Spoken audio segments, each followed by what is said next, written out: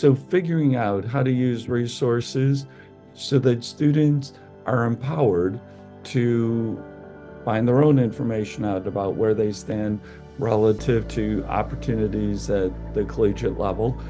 And it allows you to overwhelm other resources, like how many counselors you have or the quality of the counselors. You can empower families, especially those that are not as flush with social capital, to monitor their own progress. And I think that that's a great opportunity. And we've been really glad to make both Title I and Title IV funds available to support Honest Game.